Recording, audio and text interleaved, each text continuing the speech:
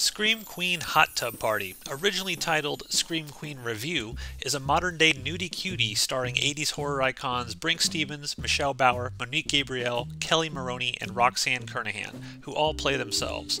Co-directed on One Long Saturday in 1991 by no-budget exploitation legends Jim Wynorksi and Olen, this 45-minute TNA-filled flick was conceived as a way for the directors to own something themselves, rather than always being guns for hire for other producers such as Roger Corman. Shot at Olen's house, along with his aquarium of piranha, he and Wynorski basically gathered the girls they were dating at the time, got a few others who they had previously worked with on other films, and shot what is essentially just an excuse to show the actresses naked. What little plot there is involves the girls being invited to a mansion by a mystery benefactor. Suddenly, a box filled with lingerie and a Ouija board show up at the front door. What else are they going to do other than put on the lingerie and have a seance, as you do? They use the Ouija board, which tells them they are there to get naked. I think this is some kind of ploy by the producer to get us to take our clothes off. See? Having none of that, they decide to get in a very small hot tub and explain various aspects of being a scream queen to one another, such as Brinke Stevens speaking on how to take the perfect shower. Olen makes the comment that he used to call these scream queens the cleanest girls in Hollywood because they were always taking showers in their movies. Each go around the tub speaking on their particular areas of expertise, which allows the directors to splice in a greatest hits of sexy scenes from their previous films like Slumber Party Massacre 2 and Hollywood Chainsaw Hookers. I'd say roughly half of the 45-minute runtime is just a clip show of scenes from previous movies. In the end, the girls realize that they need to get each other's breasts clean by washing them with a bar of soap that magically appears. The DVD of this film has a pretty engaging audio commentary track by Wynorski and Olen. They are totally upfront about the reason this thing was made. It was simply to show the physical assets of these actresses, enjoy the Saturday getting to look at those assets while they were filming, and to try to make a lot of money doing it. They state this film was successful primarily because of Kelly Maroney.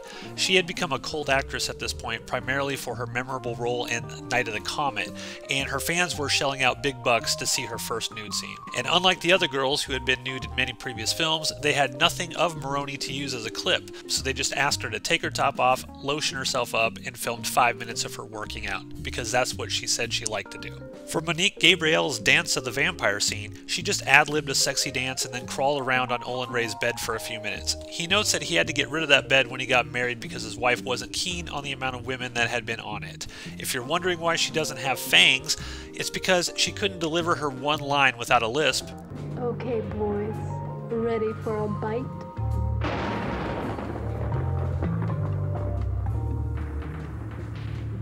So she just said, "I'm not putting them in." This was Roxanne Kernahan's last project. She would tragically pass away in a car accident not long afterwards. Kernahan is probably most remembered for being one of the bounty-hunting aliens in Critters 2. She's easily the standout in this film, and she's the one that understands the camp of it all and does a really good over-the-top ditzy blonde shtick. Why not get in the hot tub? Hey, how about the hot tub? One interesting piece of info is that the actresses were full partners, even getting a percentage of the sales, which amounted to quite a bit since the film wasn't licensed to any distributor in the US, and they were able to reap the windfall.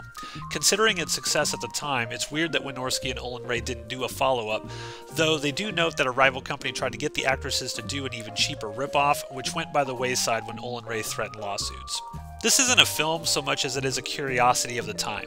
The 50s and 60s were the era of the nudie cutie, which were films glorifying the female form through the male gaze by filmmakers like Russ Meyer and Harrison Marks. Scream Queen Hot Tub Party falls squarely into that fenced-off cinematic property that nobody wants to say they watch and enjoy, but do anyway when others aren't looking.